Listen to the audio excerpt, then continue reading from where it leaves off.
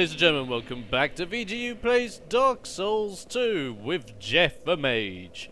I'm Dom the Expert Calls from VideoGamesUncovered.com, and today we are going to be heading towards the last giant. Oh yeah, it's only just hit me recently after doing these recording sessions. There are a lot of bosses in Dark Souls 2 that are pretty upsetting. There's a lot of sadness to be had in Dark Souls 2, and you know what? I think that just adds to the feel of it all. Because, I don't know, in Dark Souls 1 you had some really mystical bosses like Sith, which was absolutely amazing. But in this game so far, I've just had sad boss fight after sad boss fight, and I've almost felt like crying after most of these sad boss fights, because you go into the boss fights and you just feel nothing because they're just boss fights. Then out of nowhere, what happens? Like, you start reading the lore that you get off of their boss items, and it just encapsulates everything that's sad about them. Pretty upsetting.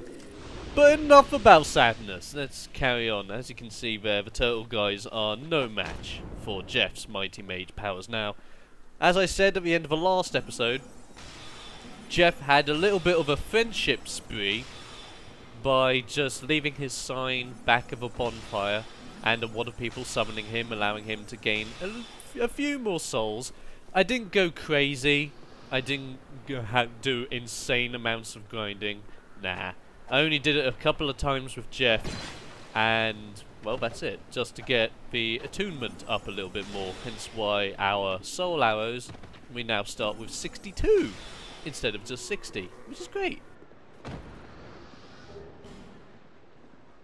Now over there you're going to get some more amber leaves, and they're going to help you regenerate your magical essences when the time comes, when you need to bring them all back. And this sword is probably one of the best weapons you're going to get early on in the game if you're going to do a strength build. It's a halberd, and it's pretty amazing. I love the halberd. I think it is a fantastic weapon. I've seen people play with that weapon all the way through endgame, and I do not blame them whatsoever. You fully level it up, put an enchantment on it, it's great. But that wasn't great, because, well, Jeff's now dead. Death number 10. So of course after the death I had to obviously get back to where I was, get back my souls, and regain my bloodstain, which also allows me to kill these guys again, if I so wished it. Good thing is I picked up the halberd anyway, and I am going to store that halberd away in case I'm just going to build strength at any point during the game. I heavily doubt I am, because I am extremely focused on just being a mage and just using magic. So this is going to just be the big challenge for me. Now that was a little Titanite lizard. You kill him and you get a couple of Titanite shards, which is incredible. I would definitely recommend killing that guy if you can. He's not that hard to kill. I just hit him that once, and well, I guess his AI just went mental and he's like, no, I will kill myself first. Yeah, that makes sense. So as you can see now, we've made a shortcut and we're back to where we were. And there's the gravestone of the merchant we killed in order to get that covetous silver serpent ring. You see now, you can go up to that gravestone, pay so many souls to bring the merchant back, and, well, you'll be able to interact with that merchant again. And that's how it basically works with a majority of the NPCs in the game.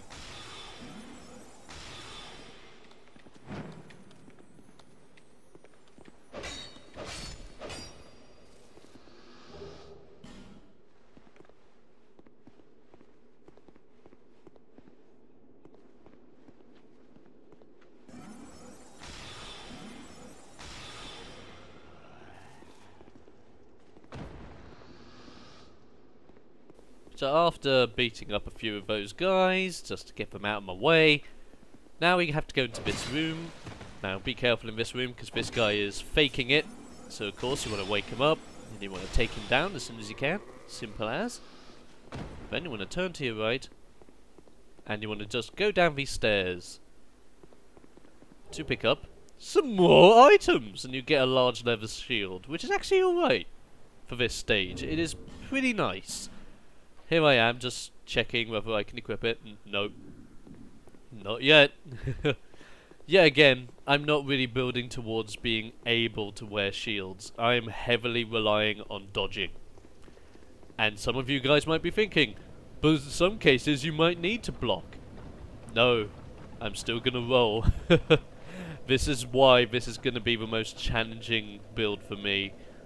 Because I'm used to melee builds, I'm used to blocking instead of rolling, but of course, rolling is a challenge in itself, especially in Dark Souls 2 when you have less invulnerability frames. So, let's see if we can't beat the boss now. Because now we have access to it! So what I'm going to do here is, I'm going to see if I can't summon a couple of phantoms just to join in on the fun. If I can summon them, great. If I can't summon them, it's not the end of the world. Because the trick is now, because we killed mild-mannered Pate early on, and we got Pate's spear, and also that really nice ring that we got as well. Because that happened, effectively now, mild-mannered Pate is no longer a guy you can summon. Yeah, that's a thing. So I'm pretty much stuck doing this guy solo, which I don't mind. I don't mind doing bosses solo whatsoever. I just like that if there is a summon sign around the boss or on my way to fighting the boss, I'll pick it up just to see if I can and just to see if there's anyone who wants to join in. Okay, so before I fight against the boss here, I'm just going to drop my sign and I'm going to let someone summon me, pretty much. And I'm just going to take on the Lost Giant one last time before taking it on myself. Simple as that. I'll be right back. And here we are! Jeff has a couple of brand new friends to help him out in this situation. Now, I am going to set a rule for myself when it comes to summoning allies. I preferably just want to summon allies that are melee in order to mix things up so that I'm the range guy and these are the melee guys. I wasn't too lucky this time round, so we're just going to have fun with this guy. So this is the Last Giant, and this is just sad. Because of course, most of the trees in this area used to be giants. So now, you have to fight the last one. Or is he the last one? As you can see, it just look at him. It's like as if he's shackled, locked in place as to where he is. It's just intimidating, it's creepy, and if this is the first boss you're fighting in Dark Souls 2, he moves in this scene like nothing you faced in Dark Souls 1. Which I think is great. It's really great. So now we actually face the Lost Giant our own. And there are a couple of strategies you can use here. If you hit him enough times or with enough damage in his legs, he'll be able to topple over, just like that.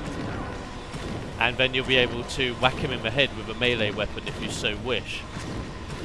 However, what we're doing, as you can see, is just spamming our soul arrows straight into the giant's face and straight into his torso. After a while, he will be ripping off his own arm, and when he rips off his own arm, he'll increase in damage and range. He is a very easy boss to beat down. Like, that was just an example of overkilling the boss, basically. But he's really easy because with all of his attacks, you can basically just dodge them by rolling really close to him. And then when you're really close to him, he'll do this stomp. So when he does the stomp, he'll obviously lift his leg up. When he lifts his leg up, just roll backwards and get out of the way and rinse and repeat. He's a really easy boss fight. A very nice boss fight to have early on as well. I really enjoyed the Lost Giant boss fight. And we get the soldier key from it. And, of course, his boss soul, which is fantastic.